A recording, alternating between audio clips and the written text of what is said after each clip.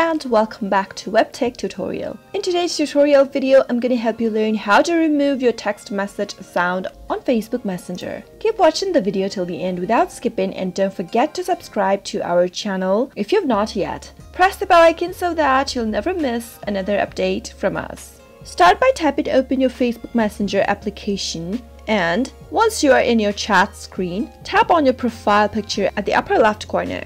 Now, from this page, scroll down under Preferences and tap on Notifications and Sounds. At the very top, simply tap on this button, and once you do that, you'll be able to see a pop-up. You can mute notification sounds for 15 minutes, 1 hour, for 8 hours, 24 hours, and until your phone alarm if you have set any. Once you select your choice, tap on OK, and you'll be able to turn off your notifications. After you do that, your text message notification sounds will be turned off until a certain time. If you decide to turn on the notification back before the time that you've set, simply tap on Turn On at the upper right corner. That is how you can remove text message sound on Messenger. I hope the tutorial was helpful to you. If it was, go ahead and give it a thumbs up. Feel free to comment down below in the comment box if you have a question or a feedback for us. I'll be back soon with more tutorial episodes. Goodbye till then.